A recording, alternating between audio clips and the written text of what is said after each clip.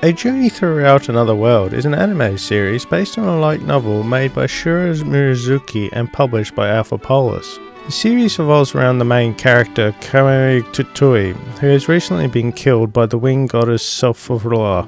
I would like to buy a vowel, please.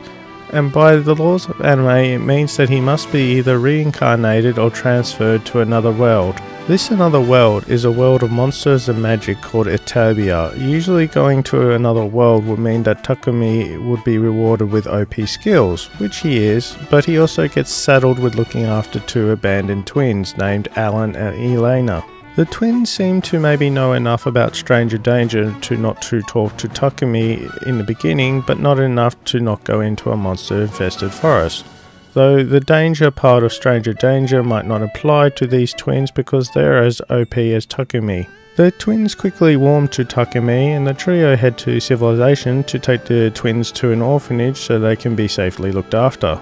Or not, he takes them with him to join the Adventurer Guild to become an adventurer. So the trio start adventuring with some simple quests like gathering herds, but soon start to take on more harder quests such as labyrinth diving. I say hard, but just one of them is OP enough to do this. The anime continues with the three going on more and more adventures as they get increasingly stronger. We also learn more about them as their family bond grows, all the while they meet new friends and their connections to this world grows.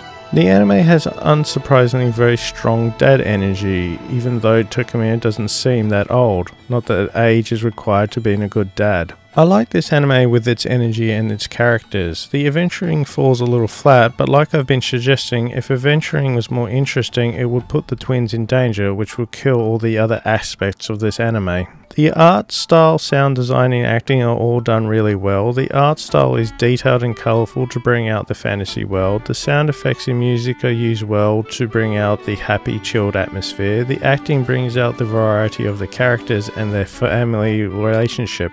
The series that this series most resembles is My Daughter Left the Nest and Returned as an S-rank adventurer, with both being about adventuring and strong dad energy.